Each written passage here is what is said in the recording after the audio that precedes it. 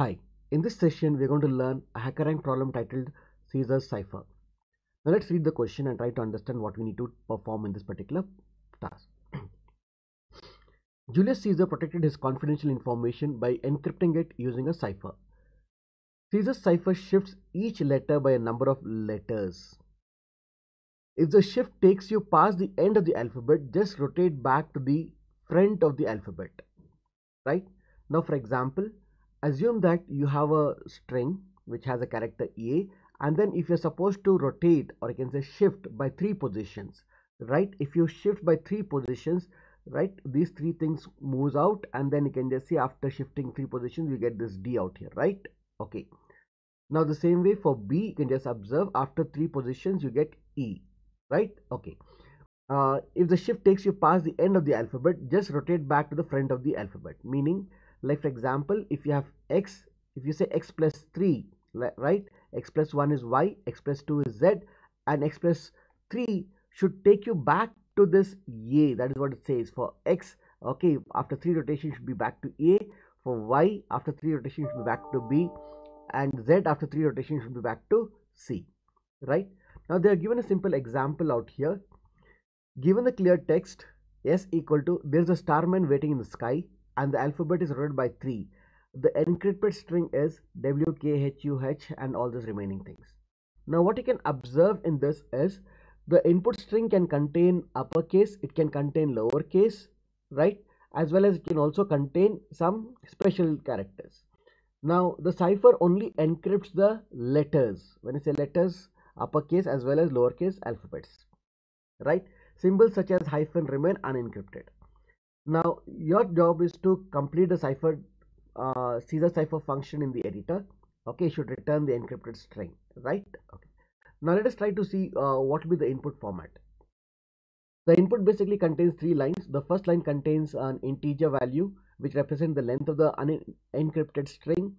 The second line contains the unencrypted string, and the third line K basically represents the number of rotations to be performed for every character, right? Okay, a sample input is also given out here, and then an output also is given out here. You can just observe that hyphen remains as it is, right? M by shifting by 2 positions is going to be changed to O, because after 2 characters after M we get O, and Z after 2 positions we get B. This is fine. Okay, let's try to understand this in more detail. Okay, and then we'll try to get into the implementation. Fine. Now for a clearer understanding, I've placed all the alphabets, the lowercase as well as the uppercase, along with their ASCII values, right? Now let us try to take a simple input. Like for example, let us say I'll try to take the input as something called as Mumbai, right? And then let us say the rotation, what I want to do, what is 8. Okay, now what we need to do it is we need to access character by character. First M, then U, then M, then B, A, I, this way, right? Okay, now whenever you access individual character, first get to know what is the ASCII value. What is the ASCII value of M? The ASCII value of M out here is 77, right? So okay, so I have 77. Add up the value of K, which is 8 here, right? 77 plus 8 will give me 85, right? Okay, now what is the character corresponding to 85? It is U. Clear? Right. Now the same way, if you take up U, the ASCII value of U is 85, right? Plus 8. Now this gives me 93. Now 93 is exceeding the range, right? Okay, it is not within that 65 to 90. Now as we have seen that whenever it reaches the end, we should go in a circular fashion, like here, plus 1, 2, 3, 4, 5. For the 6th one it should go to this, 7th one it should go to this, and then 8th one it should go to this, right? Now I want to get 67 from this. So if I want to get 67 from given 93, then you can just subtract by 26, you get 67, which is nothing but your C, right? I hope this is clear, right? You just shift by 26. Now this one will be exactly the same as this, because M is already done.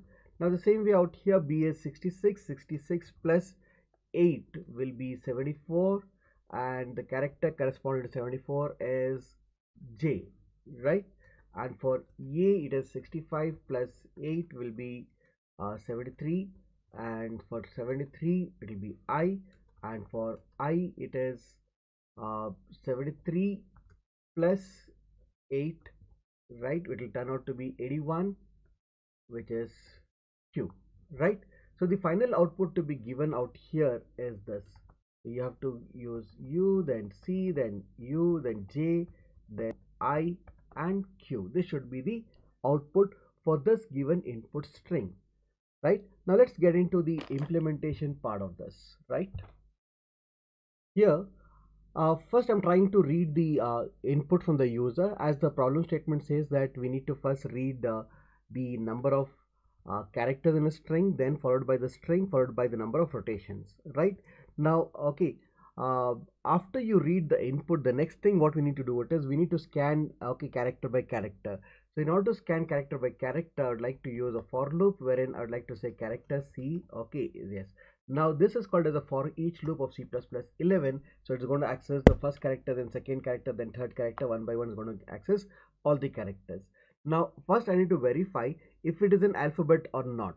If it is not an alphabet, I should not do anything, right? Okay, alphabet, right? If it is not an alphabet, right? Okay, if it is not an alphabet, it returns 0. Then in case it returns 0, just print this, okay, alphabet as it is, do nothing else. In the sense, in case if it is an alphabet, please do remember this is if it is an alphabet. If it is an alphabet, right? It could be uppercase or it could be lowercase. Okay, now what should we do? We need to perform, okay, plus k value out here. Now in order to perform plus k value, I'll write C plus k. I need to capture this into some other variable, right? I'd like to write character en for encryption kind of thing, right? Now after that, there's always a possibility that I might cross the boundary of it. Like for example, when you look into U, okay, when you perform that U plus 8, it took me beyond 90, right? It took me to 93. So in that case, what I want to do is I want to do a rotation kind of thing. For that purpose, what I'll try to do it is I'll just say if, okay, the character whatever you had is uppercase, which character, remember you're trying to check out the original character C, not the encrypted one, right? Okay, because the encrypted, assume that after calculation, if you see if it is 93, it is not an alphabet at all, right? For that purpose, I'm going to check out if the character is, okay, which is before encrypting it, that is an uppercase, and right after adding up the value of k, the encrypted value, if it is greater than 90, then I want to move it back. So I'd like to write encryption equal to encryption minus 26, right? This is in case if it is uppercase. Otherwise, else if, right, I'd like to take up this information out here. I'd like to copy paste this, okay, and here if I would like to check out if it is lower, right, and then if it is exceeding 122, then again I'd like to write the statement. Okay, quite simple, right? Once we perform this particular operation, I'd like to print this, right? Quite a simple one, right guys? Now so we can basically try to run this particular code and check out if this is working fine. The length of the string, let us say 3, and then I like to give a simple string called as ABC. I'd like to perform 3 rotations, and you can just observe we're getting DEF perfectly fine. Then I'd like to check out with the input string like whatever we explained in the example, like Mumbai, right? And then I would like to perform 8 rotations. Please do observe that especially for you, okay, it is coming back to C and everything is okay as per what we studied. Fine.